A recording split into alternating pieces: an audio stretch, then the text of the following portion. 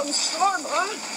At least we're not tied to a tree in the middle of nowhere surrounded by bloodthirsty wolves.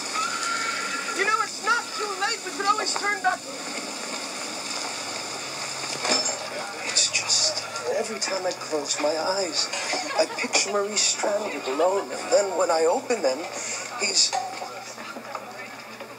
Maurice! Gaston, did you try to kill Maurice? Maurice? Thank heavens!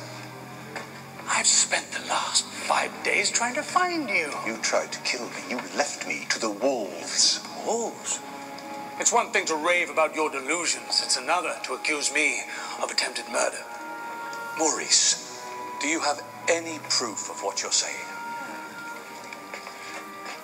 Ask Agatha. She rescued me. Agatha, you'd hang your accusations on the testimony of a filthy hag. No offense, Agatha.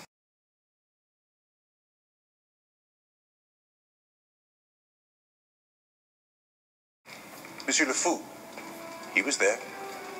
He saw it all. Me? You're right.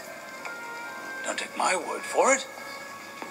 Le Fou, my dearest companion, did I, your oldest friend and most loyal compatriot, try to kill the father of the only woman I've ever loved? Well, it's a complicated question on a number of accounts.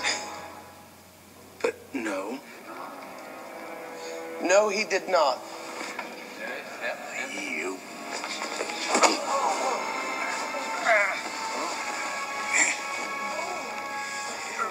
Maurice, it pains me to say this, but you've become a danger to yourself and others.